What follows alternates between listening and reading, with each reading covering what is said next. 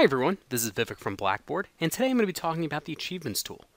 This allows instructors and course designers to define specific criteria for issuing rewards to students.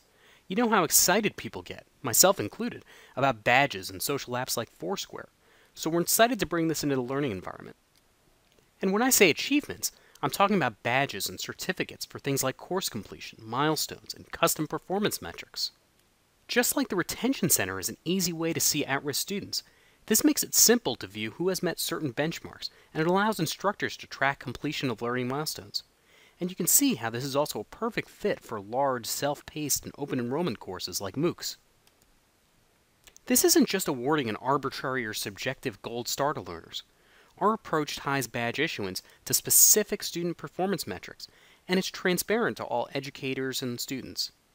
So for example, an instructor can make the reward specific to a section of a course, or he can set the criteria where students must complete 4 assignments in the course and have a final grade of 90%.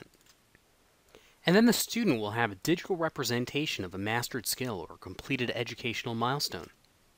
Over on the student side, this is a great motivational tool. A student gets notified within the course and also through my Blackboard when they've earned a certificate or badge. Once inside that course, the learner can see all achievements as well as those not yet earned. Something really nice is that he or she can also view the progress towards an unearned achievement, so they can get visual cues about the current progress and how far they are away from that reward. They can then publish these achievements to their Mozilla Backpack.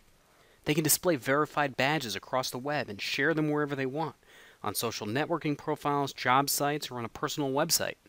Employers, organizations, and schools can explore the data behind every badge issued to verify an individual's skill and competencies. I hope you're as excited about this peek into the Blackboard Learn Achievements tool as I am. I've learned nobody's shy after viewing these videos, so continue to tweet questions to me, or by leaving questions on this YouTube page. And now you know why Blackboard Learn is simply better.